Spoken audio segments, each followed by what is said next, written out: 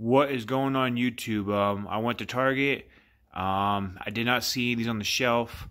I did ask an employee. He was like, hey, I know this came out on the 1st. I was just curious if you guys had any in the back. And he did. He actually found like 4 of these in the back, I think. So I was pretty stoked to find the rookie Michael Jordan Funko Pop. He's wearing the Jordan 1s, which are really nice. He's got the old school jersey. What's cool is he's got the NBA logo man on his jersey. Looks like the Bulls logo is on his shorts, which is awesome.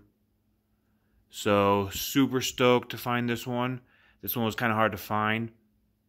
I know they got the regular one, which is easy to find, but the exclusive ones are kind of hard to find. So I was super stoked that he was able to find this in the back. I was surprised they still had them in the back. I was surprised no one else asked him if they had them. Because like watching other videos, I see people go to Target and they're asking, "Oh, we're sold out, we're sold out."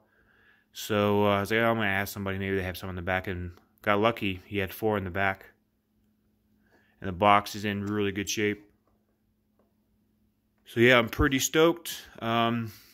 Just figured I'd do a quick vid. Again, I don't know if I've seen other people do unboxings, and I've noticed that there's like some blemishes and stuff on the figure, and people are like, well, with this being exclusive, they should spend more time and more quality on the figure. If it's like a regular, like a random, like a common one, then I can kind of understand the blemishes. But if it's an exclusive one, they should make sure that they're better detailed and in better shape. Because kind of looking at this one, I kind of see some blemishes right there, but it's all good though. The main thing is I found one, and I'm pretty stoked. So as always, let me know what you guys think, and yeah, we'll see you next vid.